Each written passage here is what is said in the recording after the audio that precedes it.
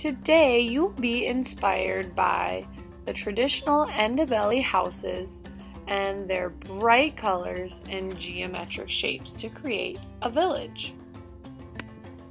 Each of you will be making your own house to be part of the village inspired by this African tradition. You will start with a base color for the house, any bright color you choose. I have cut out some different roofs that are brown that you will add to your house, and also be cutting some texture onto them. When you choose your roof and your color, go ahead and set the roof on top of that background paper, and you'll just kind of trace the edges so that later on you can glue your roof on. I also have drawn in the door on mine and the side of my house. I'll set my brown roof aside, then I'll take India ink and a paintbrush and just outline the rectangle shape of the base of my house. These black lines that you'll create with India ink go with the tradition of the Ndebele patterns that are bold black lines. Then you can start to use the India ink to make different geometric shapes and patterns on the house.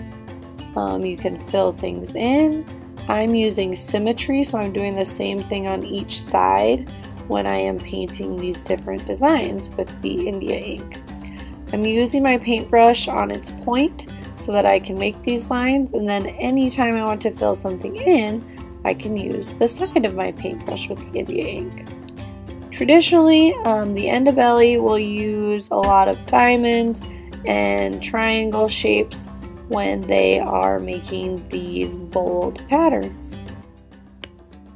As long as you are wiping the India ink up the side of the cup, it should dry pretty quickly. Just try not to get big puddles of India ink.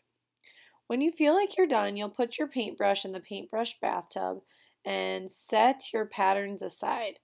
You will then take your roof and accordion fold it. So fold it in small half-inch folds back and forth. I use an oil pastel to add a little extra color on my roof. You can do this if you want to, but you don't have to. Then I'm just going to cut skinny strips up my roof to give it some texture and kind of make it look like a straw roof. Make sure you don't cut all the way through because you do need to leave some space to glue. So I'm just cutting really skinny lines to give my roof some texture. Then I'll get a glue bottle, trace the top part of the base paper, and then I'll press my roof down and give it a little massage so that it is stuck on.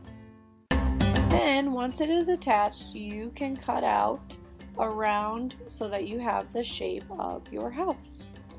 The final step is going to be to use some brightly colored oil pastels to start to fill in the patterns of the house.